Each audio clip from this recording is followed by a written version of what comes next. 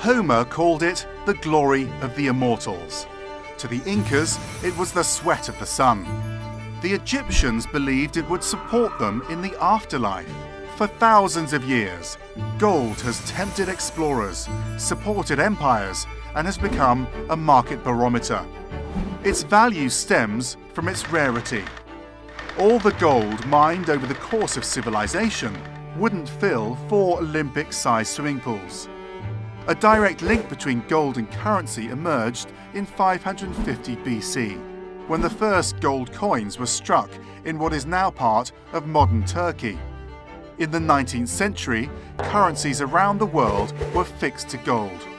That lasted until 1971, when President Nixon announced the US would no longer exchange dollars for gold at a set price.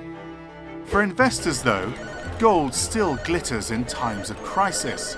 Its value peaked at $1,900 an ounce in 2011, and demand often spikes at times of market stress as investors look for a safe haven.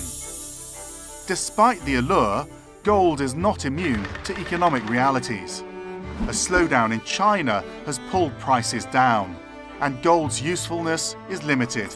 Its primary purpose today for jewellery. Still, many follow in the footsteps of the Spanish conquistador Hernán Cortés, who said, "I and my companions suffer from a disease of the heart that can be cured only with gold."